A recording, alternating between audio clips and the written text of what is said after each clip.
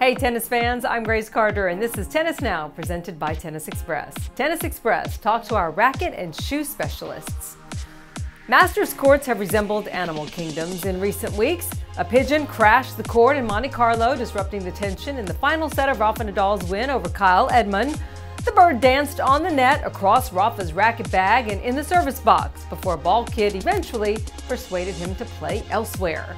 That came after Miami witnessed a wild card, a large iguana that crawled up onto the top of a scoreboard during Tommy Haas versus Yuri Vesely. So that got us to thinking about other weird and wild match disruptions that we've seen recently, so we thought we'd count them down. Here are our top 5. We begin with Novak Djokovic, feeling the scenery and the greenery in Montreal. The sticky scent was in the air at the 2015 Rogers Cup when Novak Djokovic smelled marijuana coming from the crowd, reported it to the chair umpire Carlos Bernardes, prompting this exchange. Yeah, it's a little bit, somebody's getting cut. No, honestly, I know. Smell it, the whole stadium's going. Wow. Interestingly, it was the second time in as many days that Novak reported smelling the marijuana, which was legal in Montreal for medicinal purposes at that time. Afterward, Novak told ESPN's Brad Gilbert that whoever it is getting high, and I hope he won't be visiting us tomorrow because it's a pretty bad smell. Rafa Nadal once got a marriage proposal, and with good humor, he responded during the Australian Open. 30-50. Good serve.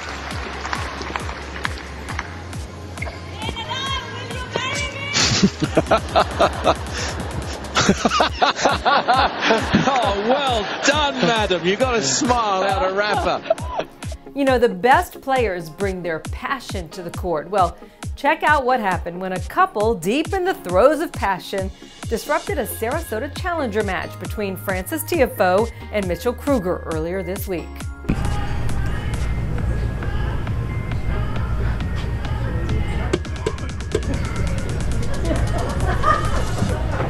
So, the chair umpire initially thought the sounds of stimulation were from a cell phone ringtone, only to realize that this loud love was real and coming from a house right near the court. Michael Krueger jokingly belted a ball toward the sounds of the preoccupied couple. Gotta say, that's a new one. Credit the players for keeping their concentration amid all the fuss. But finally, Frances Tiafoe brought the event to a climax. What is going on? It can't be that good! That's right, kids. Earmuffs.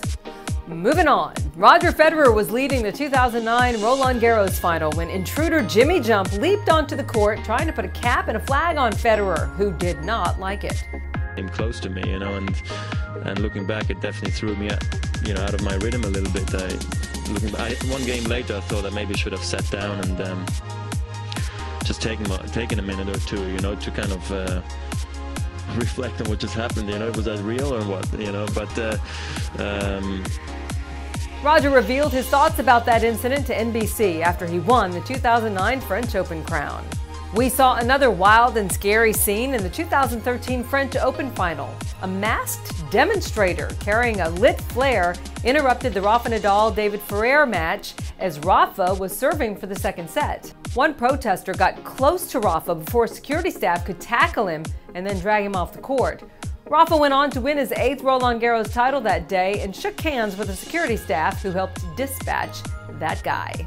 At number 3, remember when Will Smith and Tommy Lee Jones battled space aliens right over the Unisphere in the movie Men in Black? What?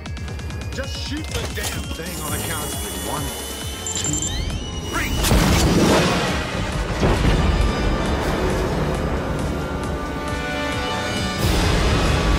A UFO crashed the US Open in 2015 when a drone, that's right, a drone crash-landed in a section of empty seats inside Louis Armstrong Stadium. That happened during Flavia Panetta's victory over Monica Niculescu. As you can imagine, both ladies were pretty unsettled by this flying intruder. 8 days after that drone crash, Flavia Panetta stuck a Grand Slam landing, beating buddy Roberta Vinci to win the 2015 US Open Championship. At number 2, it's fight night at the U.S. Open. F-bombs escalated into fisticuffs in Flushing Meadows as one unruly young fan engaged in a foul-mouthed argument with a woman over a seat. She responded by slapping him in the face.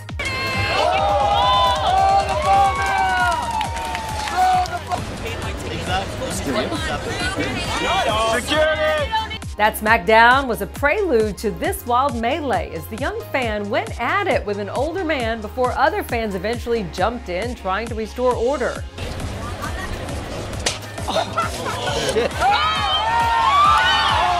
This all went down during a Novak Djokovic night match at the Open. Clearly, conflict isn't confined to the court in Flushing Meadows. Topping our list, a clothing-optional Wimbledon final. We revisit the 1996 Wimbledon final when a streaker dashed across the lawn in TV screens around the world.